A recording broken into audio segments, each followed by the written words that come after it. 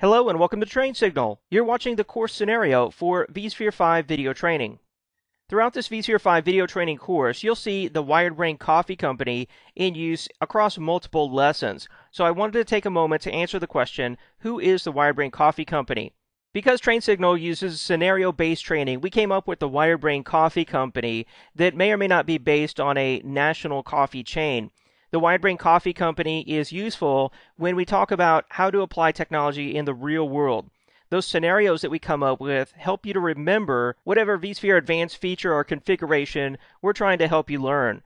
And by remembering, that means that you'll retain what you learn so that you can use it later. The Wired Brain Coffee Company in most lessons has multiple data centers, and they use vSphere for server consolidation. Those multiple data centers are usually managed by one vCenter server, although that may not always be the case.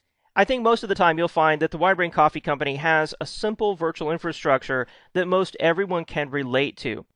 When you set up your own virtualization lab, feel free to use the Wired Brain Coffee Company or come up with your own scenario. Thanks for watching this course scenario lesson for our vSphere 5 video training.